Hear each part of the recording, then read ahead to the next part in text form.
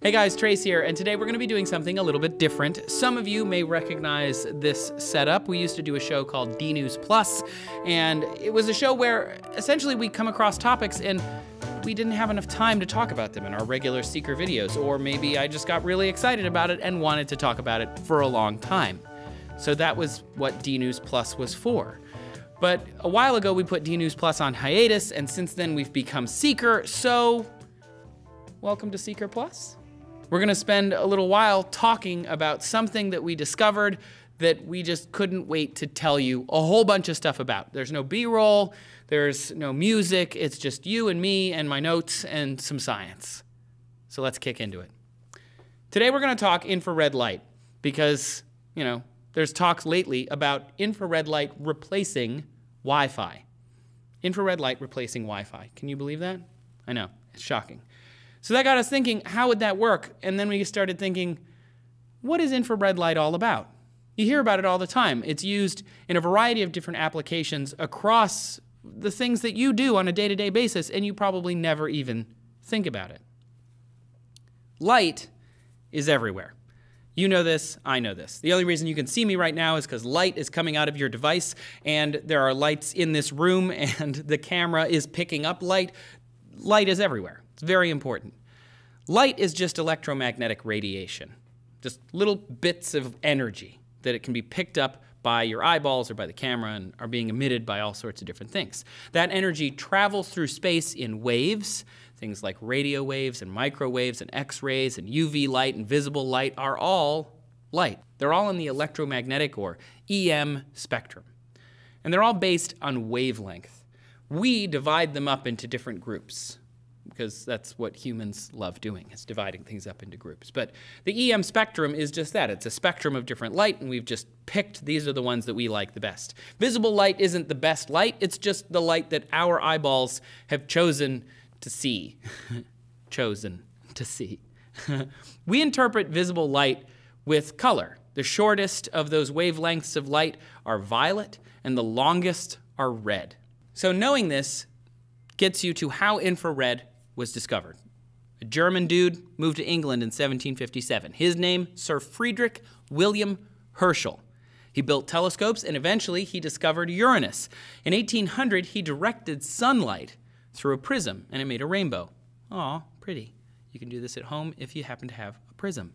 He measured the temperatures of each of the colors. You probably wouldn't have thought to do that, but this guy thought of it. And he found that the temperatures increased from violet to red. Violet was cooler, red was warmer. That's interesting, right? But then he saw that it was even higher if he moved a little bit further past red. It was warmer. So there was something there that he couldn't see. There was no light in that rainbow, but the thermometer was still picking something up. Cool, right? Infrared light is what was there. He discovered this thing called infrared. It's on the other side of red. It's the first time someone had found light that we could not see. Now, the European Space Agency has named their Infrared Space Observatory after Herschel. Pretty cool. Infrared light is next to visible light on the electromagnetic scale. It's on the reddish side, infra meaning below red. Red, of course, meaning red, infrared. Okay, you got it. So infrared light is just wavelengths of light that are longer or have a more distance between the peaks of the waves than one side of the visible light. Ultraviolet, UV light, makes sense, right? On the other side of violet. Pretty cool. Everything gives off infrared radiation. You are, I am, your kitty cat is. Everything's giving off infrared radiation, unless your thing is absolute zero. If your cat is absolute zero, though, that probably wouldn't be good for your cat. That's where all the molecules in the thing stop moving. It's the coldest possible temperature that we know of. It's negative 273.15 Celsius, negative about 460 degrees Fahrenheit. The hotter something is, the more molecules and atoms are going to move inside of that, right? Boiling water, those water molecules are just zooming around in there. Frozen water, they're just kind of vibrating, not really moving at all. So the more something heats up, the more motion it has inside of it, and that produces infrared radiation. But things that are cold, even though they're not moving as much, are still moving. So they're giving off infrared radiation. Ice cubes give off infrared radiation. And if something is not hot enough to give off any light at all, it can still be giving off infrared radiation. And you can feel that because you can feel infrared radiation in the same way that Herschel did. It's heat. One example we found on a website that we liked was charcoal. It doesn't have to be glowing to be hot, right? If you put your hand near charcoal, you can feel its heat. That's infrared radiation. This is something I learned very early on. Some of you know this. I am a blacksmith, so I hit metal with a hammer, and sometimes that metal is not glowing. It doesn't start glowing into like the 1300 degree range. But if it's 900 degrees or 1000 degrees, it's still hot, and you don't want to touch it, but you can feel the infrared radiation coming off of the steel. So, infrared is everywhere. You can't see it, but you can feel it, and hot things emit a lot of it. But just knowing that is kind of a fun fact that you can tell people at a party. But Seeker Plus, that's not what we're all about. We're all about, let's push it past that, right? How do we use this knowledge? What can we do with infrared light?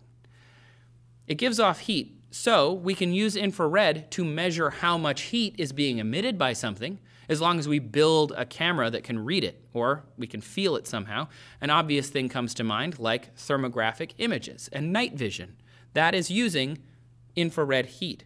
So you have this special camera that picks up the infrared wavelengths of light, and then it can display them for you. And we've seen those images. They look super trippy. It picks up the heat off of objects. So different parts of a body, for example, are going to be hotter or cooler, and the background is blue, and the hot things are white and red and yellow. You know, it's really, really cool. And even at night, people are giving off warmth, so you can use those to spot things like, you know, prey or other humans, or even, you know, something someone touched a while ago that hasn't cooled off yet enough. Very important. And there are also electronics that can create images using infrared light, using special lenses and sensors to enhance what you and I just can't see with our sad little evolved eyes here. Infrared light is also used in astronomy because it can pick up things that are too cold to emit light. Because as things cool off and that motion stops, sometimes they're not energized enough to release light that we can see. So infrared is a way to see those things still.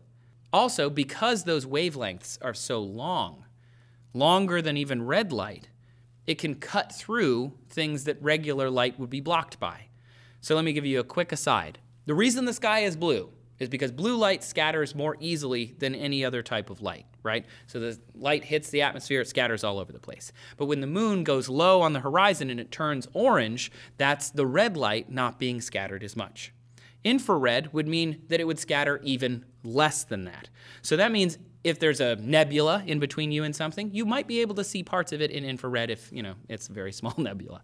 But really, if it's just dust and gas and things in the way. So there are wavelengths that can cut through some of those things that are blocking you from seeing them out in space. And astronomers know this, so they can utilize these methods to see those things. Infrared wavelengths get absorbed, however, in the lower atmosphere, which sucks. So you have to go above it, like into the mountains or into an airplane or into space. And that way, the infrared light doesn't get screwed up before it can get to your telescope. You can also send up infrared space telescopes like we did in 1983 with IRAS. It's an infrared astronomical satellite, and it mapped the entire sky in infrared wavelengths, which is pretty cool. They found 6 new comets, the core of our own galaxy, and evidence that there might be other planetary systems around stars. This was in 1983. Really awesome stuff. It's also used to study the earliest things that we know of in our universe. So galaxies that are far, far away and that are moving away from us, that are pretty cool, they've cooled off. We can still see those with infrared light, right? But there's this thing that astronomers know about, maybe you've heard about as well, called redshifting, which means things that are far away and that are moving really fast shift toward the red spectrum, because the light that they emit gets longer. It gets stretched out, which means it's shifting toward red shifting. The best way to see that, of course, also an infrared telescope. Basically, infrared astronomers get to see what the rest of us can't see with our eyes. It's really, really cool. Speaking also of satellites, weather images taken by satellites are often measured in infrared because you can get pockets of heat. You don't have to look at clouds. You can see air movement and measure the different amounts of heat coming out of that air. You can also take the temperatures of clouds and get hot and cold places within those clouds. You can also see if the cloud is producing rain because colder clouds are raining harder, which is pretty interesting, right? A satellite just has to say, oh, that one's a little colder than this one. It must be raining harder over there. If there are no clouds at all, the weather satellite isn't useless. It can take measurements of the surface temperatures. And in different places, it's going to have different temperatures. This is how we know that, say, trees maybe reflect less heat than something like an urban area. And these are just a couple of examples. Infrared is, speaking of trees, used to detect forest fires. It's used to heat saunas. It can penetrate through paintings and reveal what is underneath them, so we can see if a painter used the canvas more than once, which a lot of really old paintings, that's what they did. It can be used by your remote control device when you point it at your television and tell it to change the channel. It flashes an infrared light across the room that your TV picks up. Really, really neat. They're even using infrared in the medical field to detect things like breast cancer or helping with skin disorders. And Google shows a lot of light therapy results, although there's not really any credible sources on that. Some people sit under infrared light because they say it helps them feel better, which is interesting. Infrared radiation sounds scary, but it's not radiation like nuclear radiation. It's light radiation, right? That said, infrared, even though it's just heat and you're just giving it off all the time, I mean, unless you're sitting in a 98.6 degree room, you're giving off infrared radiation into the room, it can still be dangerous because you can't see it. If someone were to shine a really bright infrared light, and I'm putting bright in quotes here, so if you put bright infrared light into your eyeball, normally bright lights cause something called blink aversion. You blink to protect the inside of your eye. Infrared light, you can't see it.